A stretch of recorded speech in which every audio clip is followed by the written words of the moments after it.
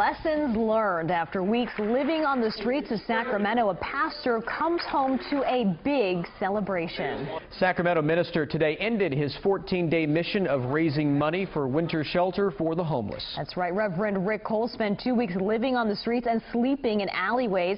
KCRA 3's Tom DeHane reports the experience has had a profound impact on the megachurch pastor. I think it's very hard. It's a hard lifestyle. It really beats you down. Pastor Rick Cole, fatigued and hungry after 2 weeks on the streets, surprised and moved by his experience. There's almost like a feeling of family among the homeless. Like they look out for each other. So far, he's raised $145,000 for the Winter Sanctuary program. Churches transporting, feeding, and housing homeless men and women overnight. With only a backpack and sleeping bag, he experienced a different life. At night, you can't tell what's going on. So there's people walking by where I was sleeping, talking, getting into dumpsters. 2 in the morning, I wake up, my heart's beating. All right. At 5 p.m., he caught a light rail train back to Rosemont, to a very different reality.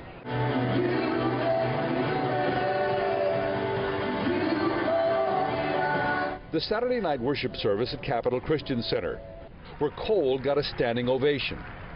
In an emotional talk with frequent tears, he said the experience has changed him.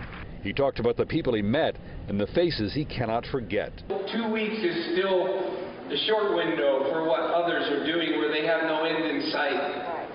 And so I felt like what I was experiencing with people and beginning to feel their pain and beginning to feel their loneliness and beginning to feel the sorrow of their journey. People in the congregation were moved as well.